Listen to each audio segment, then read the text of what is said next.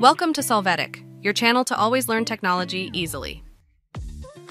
Below in the description, you will find useful links we used in this video.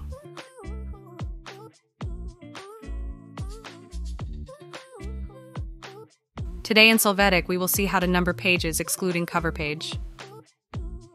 You are going to open your document to see the current pages of the file. After this, place the cursor at the beginning of the second page.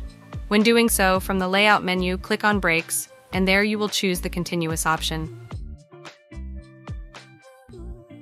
After this, open the Insert menu. Click on the page number, and from the top of page line, you will select one of the available designs. You can see the assigned numbering.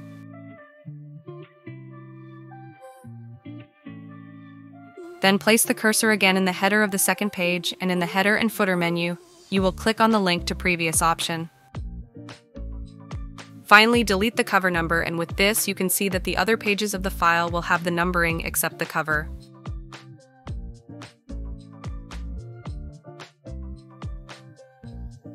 Hey, remember to subscribe Solvetic Channel.